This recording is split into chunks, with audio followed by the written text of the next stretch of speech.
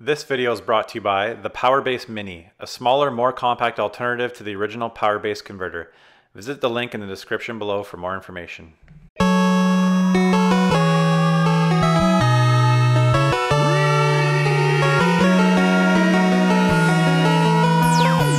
Canada. Hey, what's going on, guys? SeeJayAre here with another episode of the Sega DreamQuest. Up today we have 4 games to add to the collection. This puts me, with all the games that are coming in, just around 40 games to go. As always, I'll leave an updated list in the description below of the games I'm still looking for. If you have any of these games, feel free to contact me through Facebook. My Facebook link is also in the description.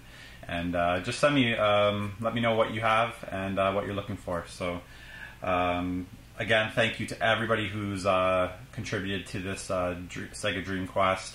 In the first video I mentioned that I'm trying to complete my Sega Dreamcast collection within the year 2015. So people have been very helpful, sending me games for free, trades, and giving me really good deals.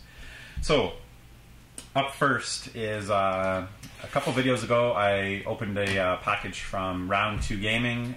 Dean from Round 2 Gaming, I won his contest, 500 subscriber contest video.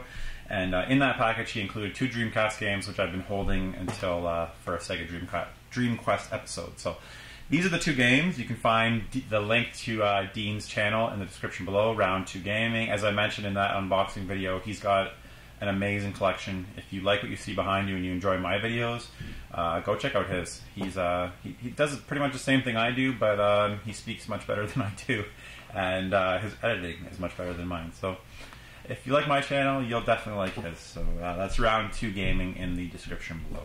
Anyways, he was nice enough to donate these games directly from his collection, I believe. I don't even think these were doubles, so he just kind of threw them in as a bonus. 2 very good games that I've really been seeking. The first one is the King of Fighters Dream Match 1999. And 1999 was the year that the Dreamcast was released. I'll never forget that. I was in line. Oh, one other thing to mention here. I was in line with my girlfriend and a buddy of mine at 12 o'clock at EB Games in the mall, waiting for the system to be released. And I picked up the system and about 5 different games, and we went home right after and played it till about 5, 6 a.m. in the morning. I just noticed that this is one of the games that's compatible with the Neo Geo Pocket through the link cable. You can see it up in the orange section there. I don't know how well it's going to come through. But very cool that they had that partnership with the Neo Geo Pocket. I'm not exactly sure what it does with this game, but pretty cool. I've never seen that on another Dreamcast game. So that's the King of Fighters 1999. Thank you very much.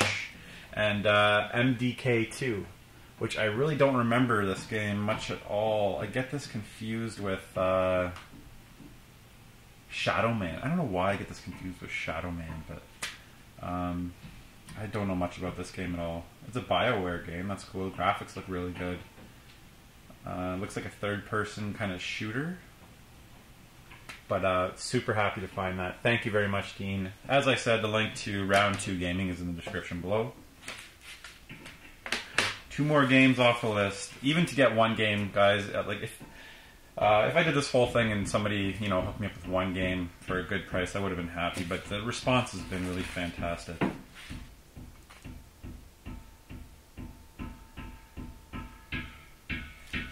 Sounds like my son has gotten a hold of the pots and pans upstairs.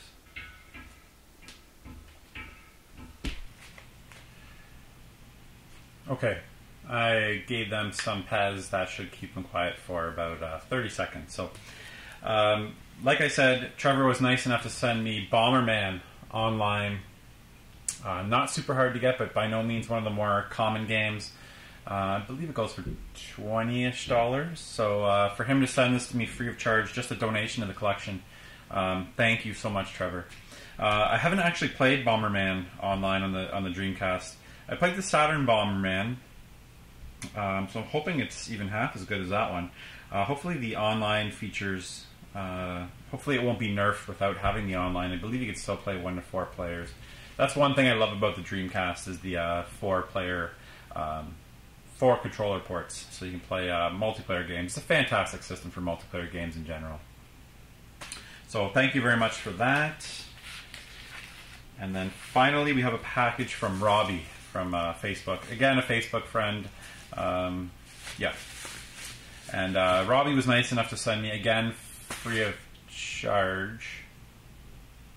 We still recording? Yes. Just told me to change the battery. Got probably 30 seconds. Robbie was nice enough to send me Prince of Persia: Arabian Nights, a game that I've never played. It looks like kind of a cross between the original PC kind of platforming view with the running and the jumping over the spikes and climbing walls and stuff like that, and kind of a cross between that and Prince of Persia: Sands of Time, which the Prince of Persia games that after they did that kind of reboot were actually really fantastic. And this, like I said, looks kind of like a cross between. Graphics look half decent. Can't wait to try this one out. And again, it's in absolutely fantastic condition. I've been really lucky with you guys sending me games that are just in fantastic shape. I don't even need to replace the case on that, which is awesome. So thank you very much, Robbie, for the donation to the collection. As I said, the updated list, the list in the description below is the up-to-date list of games that I still need. If you have any games that I need, feel free to contact me through Facebook. That's the easiest way. And thank you again to everyone who's donated or helped me out by sending me these games cheap for the collection. And yeah, as always, you can find me on social media at SeeJayAre. I recently started a Instagram account, so I post a lot of gaming pictures on there. Feel free to check me out. Anyways, guys, until the next episode.